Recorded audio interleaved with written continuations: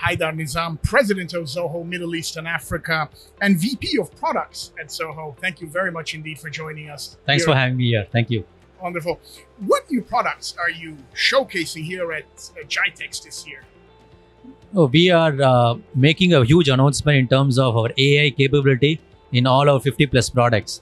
We have 50 plus products that caters to all the department and organization, from sales to marketing to service to finance and accounting software to HR software. You name it, we have it in Zoho. So all these products are getting a huge facelift in terms of adopting generative AI and also a lot of AI features inside this core product, which we call it as ZIA, Zoho Intelligent Assistant. So that's what we are launching as part of GITEX. For example, I can give an example of a product like Zoho Desk, which is a ticketing system.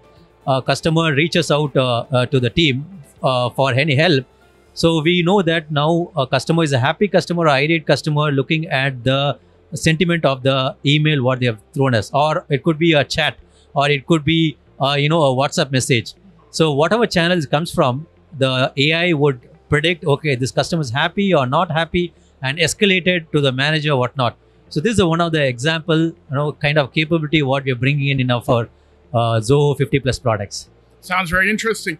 And what is the role of innovation in Zoho's approach to technology and product development? I think what we are doing is more of a bottom-up approach, and we are owning the complete stack. Okay, in compared to the other vendors out there in the market, Zoho pretty much owns the entire stack. Like Apple is having their own stack. They have manufacturing M1, M2 chips. Why they are doing it? Because they want to provide the best customer experience, right? Similarly, Zoho runs our own data center. We are not hosted in AWS or Azure. We run our own data centers. We have our own network devices. We have our own application stack.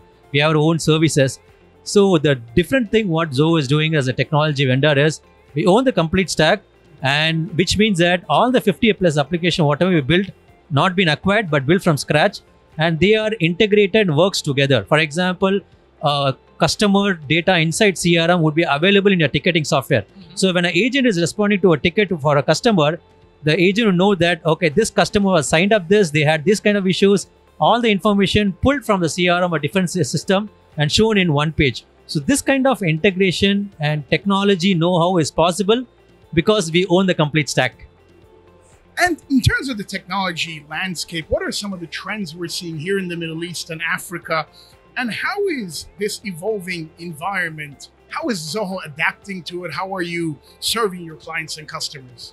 Always the Middle East market, especially UAE market, is always a front runner in terms of technology adoption, digital transformation, right? Dubai as a city itself is the first city to go paperless, right? And we have been part of that journey, partnering with the Dubai Economy and Tourism. So what we are doing is, trying to bridge that gap in terms of wherever technology problems arise. For example, today the challenge is, there's a lot of talk on AI, but what kind of AI suits the business is matters, right? Because AI, the AI becomes more intelligent as it consumes more data, right? And if you supply more data, then your privacy and security is at stake, right? So Zoho is a company which values privacy, but also front runner in the AI technologies. So the AI is one key technology, and second is kind of technology like blockchain, security products, right? And Zoho is a very front runner. We have a digital signature product. We have a product for the contract management and legal stuff. A lot of these products we use the blockchain technology, right? So these are some of the key technologies driving the whole Middle East region right now. And very importantly, AI, and Zoho is a very front runner in all the AI capabilities, especially the generative AI. I see. And can you divulge a little bit more into the increasing concerns of data privacy and security? How are you addressing them? How are you making sure your clients and customers alike are happy with your move? This is a very important question, to be answered. See, the more and more you talk about AI or this kind of sophisticated technologies, the more and more the customer data is at stake, right? So it goes back how fundamental you are valuing the customer data. Zoho as a company is a very privacy conscious company, and we don't sell data to any third party.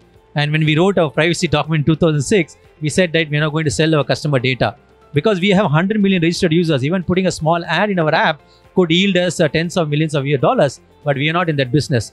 So privacy is very important, and we are compliant to all the privacy compliances.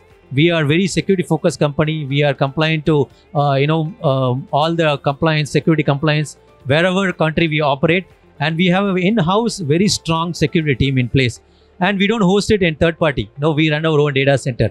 So all these measures are put in place so that we provide the best security to our customer, and we value the customer private data. Well, sounds like a very secure company indeed. And Hyther Nizam, thank you very much indeed. Thank you so much and having me here.